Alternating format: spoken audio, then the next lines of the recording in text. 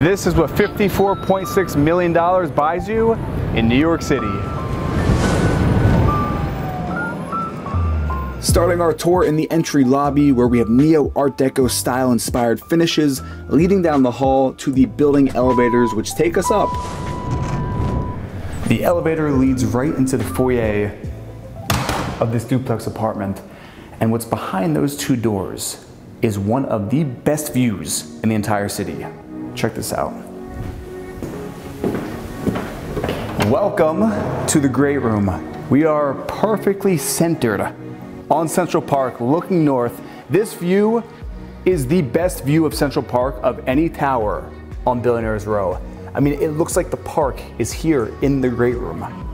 And it's only from down here in Central Park that you can really appreciate how colossal that this tower truly is.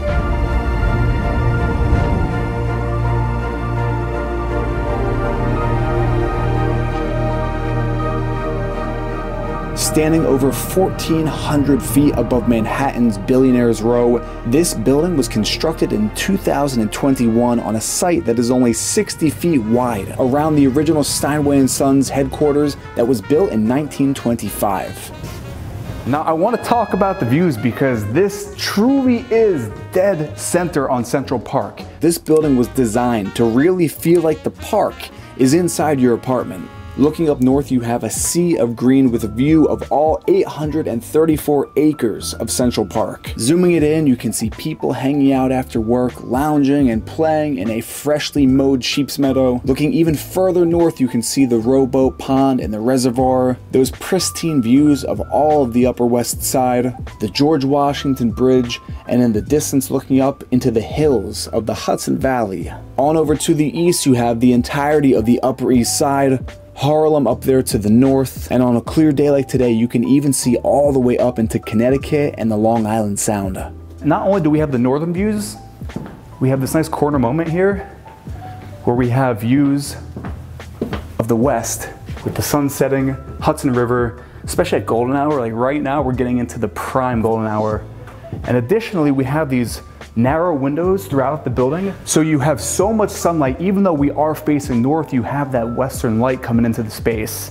Now, as far as details in the great room, it is 50 feet long. The ceilings are 14 feet high, so you have 14-foot panes of glass here, floor to ceiling, no obstructions of your view. As far as details inside, below our feet, we have solid oak, which has been smoked in this intricate inlaid design here. It is open concept, so at the far end, we have your dining room, seating for 10, and then again, you have another corner moment where now we have views to the east, so your sun rises. The best thing in my opinion about this corner is if we're looking down, we are right on top of the Plaza Hotel. In my opinion, one of the most famous landmarks in the city, and we are well above it. The perspective from up here, it never gets old. This is now my second time checking out this space, and it just keeps getting better and better. So from here, I want to take you back into the foyer and break down some of these details. So below my feet, we have a white macauba stone here on the floors, and then that spiral staircase leading up to the second floor. This is actually the in-house elevator, so this just serves the penthouse. And I want to break down the details. So right here, this is actually the hinge of a Steinway piano that they've put on the doors, just keeping with the heritage of Steinway Tower. And speaking of the tower, these are hand-cast bronzed handles that are modeled exactly after the tower on every single door. So these are the pocket doors that you saw in the beginning. These are the same finishes on every Steinway piano. And if you notice, they run the entire length here, all the way up to the ceiling. For a frame of reference, the elevators we came up in, off to my right here, this is the entry powder room, and look at this powder room. This is a honey onyx on the floors, and then about a quarter way up the wall with a standing honey onyx vanity. And if you look, this mirror runs up the walls and the entire ceiling around the other side. Out of this bathroom, we have those northern views, but in my opinion, what's even more impressive are the southern views. So again, we have these pocket doors which could close off the space, and we have southern views of the entire city. So for the southern wing of the house, we're gonna start off to my left here, where you have the home office with, again, those views of all of Lower Manhattan. And I also love how you have those little sliver windows facing west, so you have that light just filling up the whole space. Then on the other side, we're now gonna enter the open concept kitchen. First off, we have a breakfast bar here, again, with the views, and here's the kitchen. Starting off, we have a crystal white quartzite on the countertop with that waterfall edge down to those oak floors, and it also goes on the backsplash. I want to point out the cabinets because these are meant to mimic piano teeth, the actual keys of the piano for the cabinets. We have Gaggenau 6-burner cooktop with my favorite, the pot filler. Making our way down, we have the main sink here, nice trough sink, LED lighting underneath. Gaggenau suite again here with the oven, stainless steel, massive refrigerator freezer combo. The typical, what you would expect in a $54 million apartment. Coffee maker, oven here, the prep sink, more of those piano keys on the cabinetry. So the kitchen actually then connects to the dining room, great room, so you have easy access for service when you are having a big meal here. And I also want to point out on the other side, we also have another one of those very narrow windows to let in that sunlight in the morning. But now for the good stuff, for that opening shot. So back through the kitchen, we now have our southern views with, in my opinion, one of the most unique terraces that I've come across in the city. This is your 309 square foot southern facing terrace. And a lot of times people are wondering if your neighbors can see into the apartment, but as you can see, the entire building has reflective glass. So all you see is a beautiful reflection of downtown Manhattan. And again, these views, you have the entire city at your fingertips.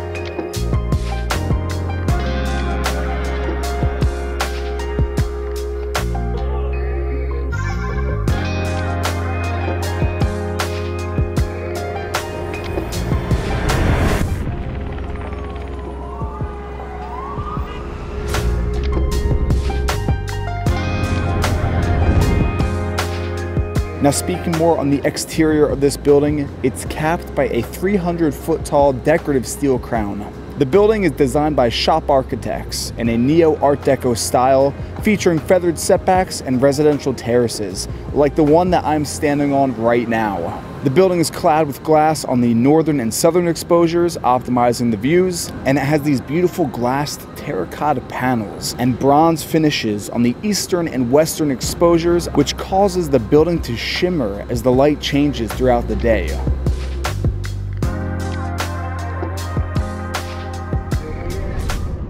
This terrace is also 50 feet long, and as you can see now, if you are brave, you can stick your head out the side here and get a view of Central Park. So you can get pretty much northern, southern, eastern, and western views from this apartment. The first time I came up here and I stuck my head across there and I saw that, I was like, oh my gosh.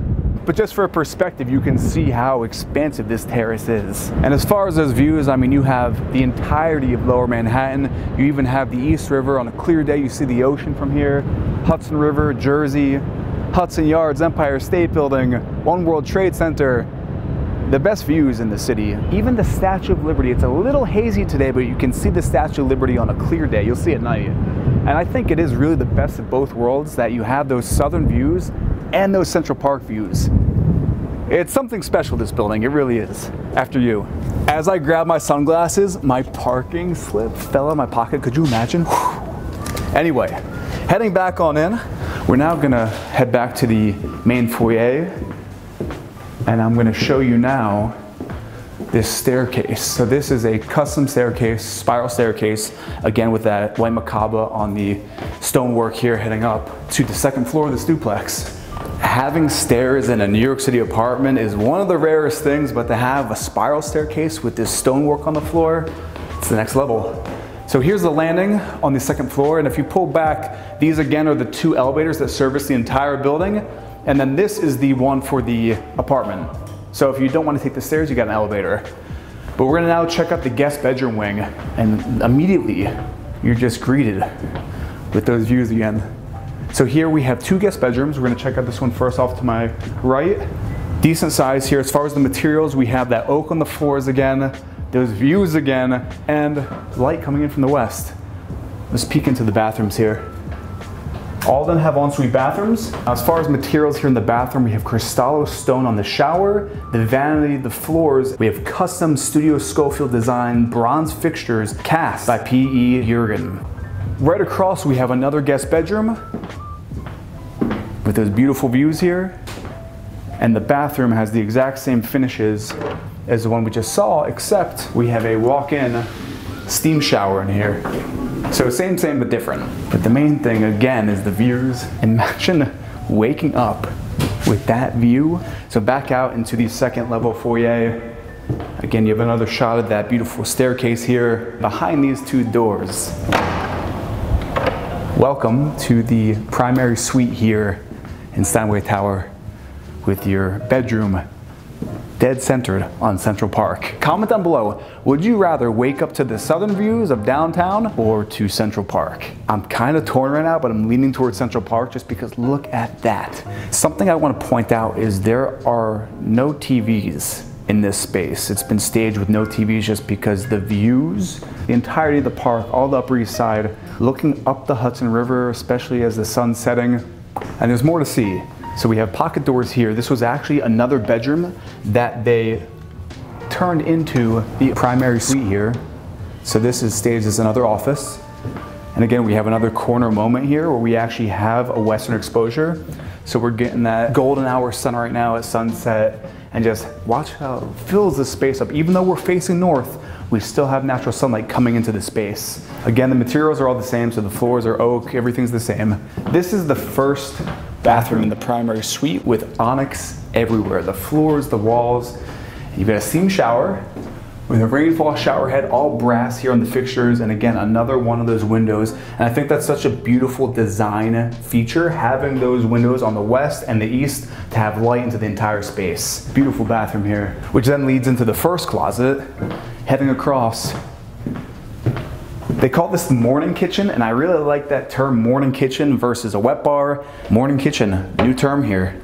From the morning kitchen, we have the second bathroom in the primary suite here in Steinway Tower. Front and center, we have a custom antique polished metal freestanding tub by William Holland. This is the focal point of this space, and it is just so beautiful with the greens of the park and the backdrop there. We've got veined white onyx walls and floors and oversized slabs throughout the entire bathroom. Then we have a white onyx double vanity, and then we have all custom bronze fixtures. And in this bathroom, we have one of those, yet again, corner moments here overlooking the entirety of the city, north, east. You can't even see the west from here. Where else are you gonna find this? I'm not gonna get too comfy, but damn, imagine soaking in this with that view.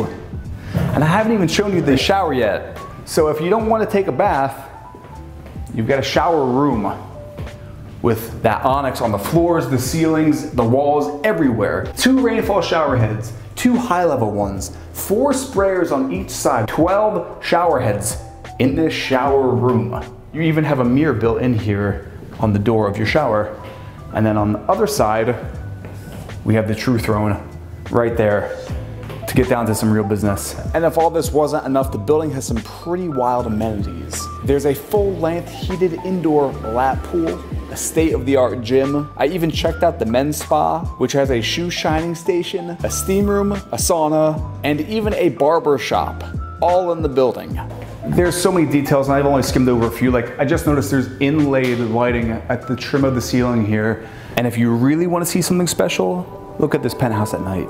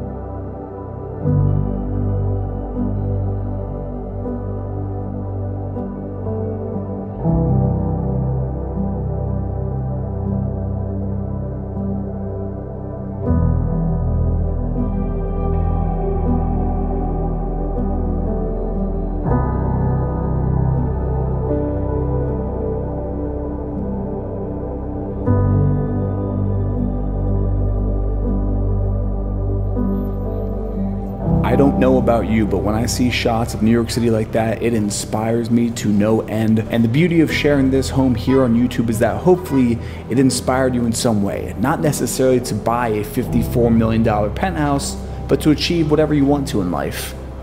Make sure to subscribe to the channel if you're new here. Again, a huge thanks to the listing agents for letting us check out this space. And with that, I will see you in the next episode.